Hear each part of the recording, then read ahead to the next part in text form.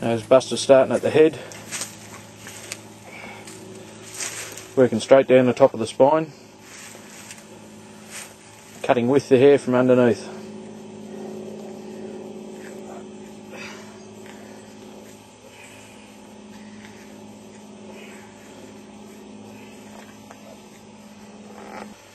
You'll notice how far down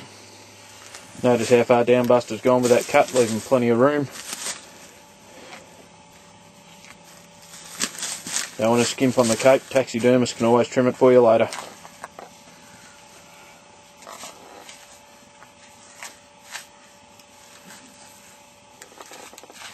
See the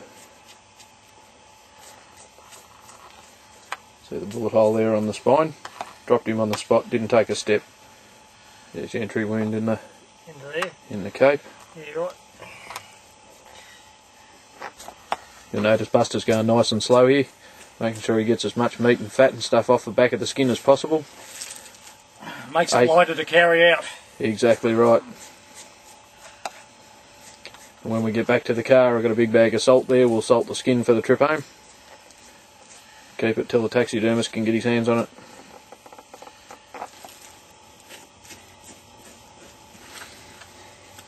So we're almost done. We're taking the leg down to the first joint, skinning around, getting ready to flip him.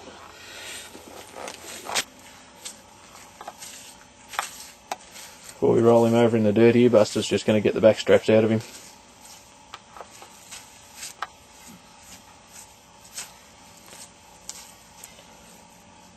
Don't have to be so fussy with the skin this way. Just carve him back.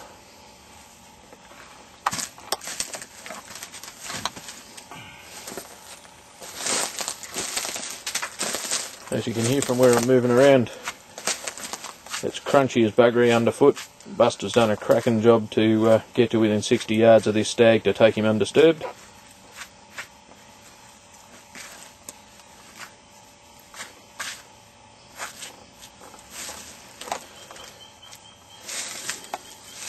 Here's Buster taking the back strap out. As you can see, he's cutting along beside the spine there. Freeing up what is without a doubt one of the best cuts of meat on a deer.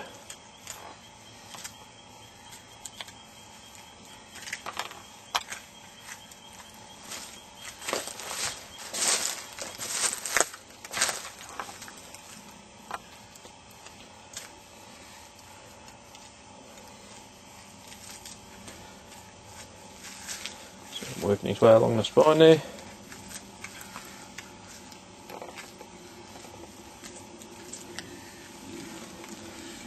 Bit extra grip, punch a hole through it, hang your finger on it. Excellent trick. And here comes the rain.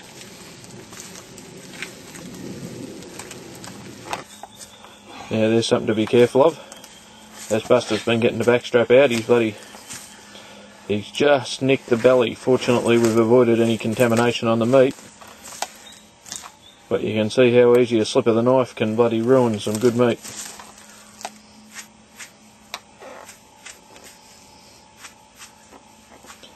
We'll free up as much of the cape on this side as we can before we flip him.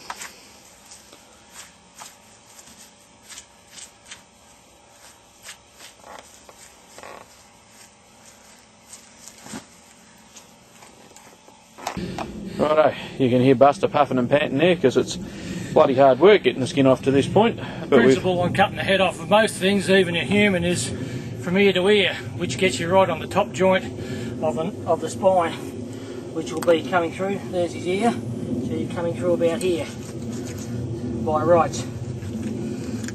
If this doesn't work, we're going to edit it out.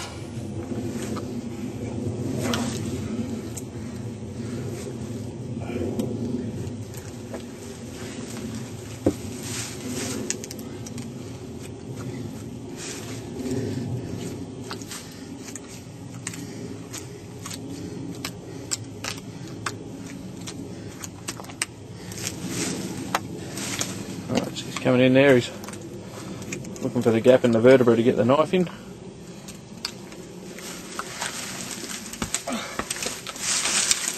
And there he goes.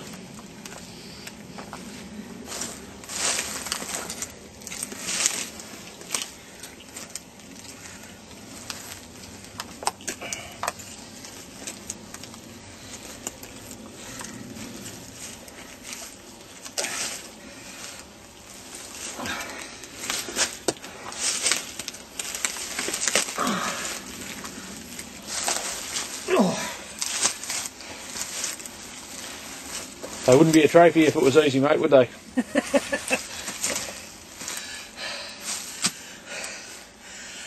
I'm not unfit.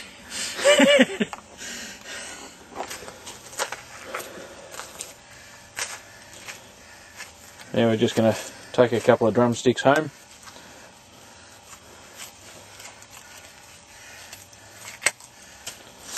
Same deal. You cut in there through the plane of muscle till he finds the hip joint.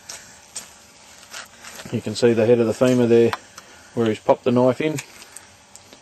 Just nicked the joint and dislocated it, so then he can continue taking the leg off.